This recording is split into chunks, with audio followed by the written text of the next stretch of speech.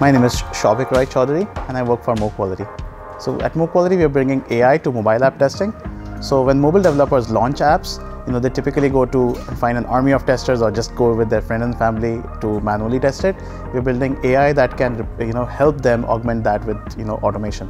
So we're bringing automation to the process where our AI watches humans use the app, learns from it, and then does the testing just at a push of a button. So when we started this company, we were just out there doing discovery and trying to find the first customer who would pay us, right? We found that Huawei, that's the phone manufacturer, they wanted to test games. So we thought that was a fun project and we created a solution for game testing. So this is Flappy Bird. Very easy to play this game. When you start, you just keep tapping and you go between these pipes, and it's very hard, to be honest. But let me now show you how AI plays this game. So I'm going to start this game again and start a script. Second. And let's see. Our AI tried different ways of playing this game and found that the most optimal way was to just go above, as you just saw. And it can keep playing this game forever. Now let me just stop this and show you that as a human, I can never do that because I cannot tap as fast as the machine and my bird still dies, right? So as you can see, like AI can do things that we as humans can never do. Even if we know about the problem, we can never replicate it, right?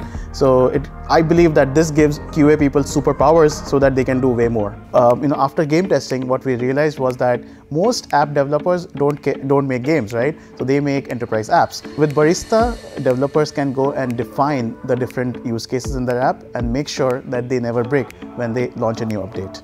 Me and Shauvik both came to Georgia Tech in 2007, so we have been associated with Georgia Tech faculty, their EIRs and everybody for the longest time now. So it was natural for us to sort of come here to sort of be in the ecosystem and grow from there. So recently we have been working on something that we are calling robo testing. You give us the app and then our AI sort of acts like your friend, goes around, crawls the app and finds out if everything is fine.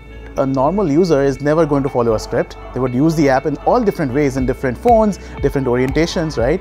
That's where Robo comes in. Robo mimics those users and tries to test the app from the point of view of real users and makes sure that your app always works and never has crashes. And it tries to do that before actual users use your app. So you're not hurting the feelings of a Robo, and it tells you how you can make your app better. From the product point of view, we have so many ideas. We want to eliminate most of them and create a product that most of our target market wants.